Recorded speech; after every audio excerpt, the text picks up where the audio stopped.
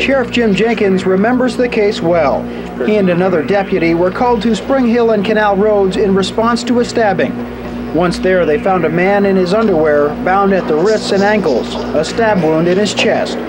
Larry Eyler showed up at the scene moments later.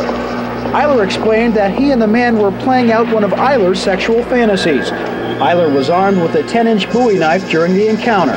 I believe his words were that he forgot he had a knife in his hand and he pushed this boy, and when he pushed him, he stabbed him. The man never pressed charges against Eyler. Jenkins says he was too embarrassed. If Eyler had only sought help 16 years ago, or if his victim had only pressed charges. Sure.